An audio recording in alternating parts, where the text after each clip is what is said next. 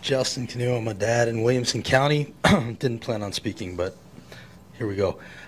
First of all, critical race theory is not in our schools, and it never was.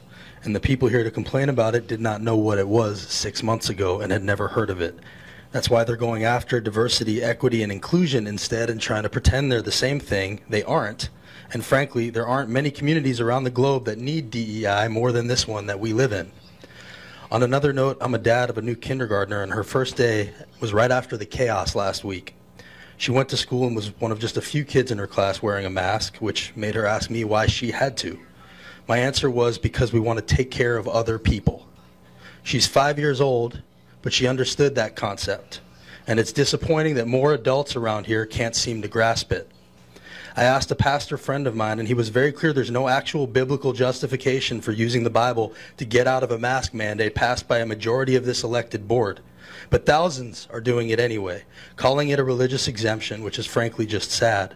Avoiding masks is not in the Bible, but taking care of others is. And now today we have Governor Lee's executive order to allow opt-outs, which is government overreach undercutting a local decision. If you only like democracy when it goes your way, you don't actually like democracy. Thank you.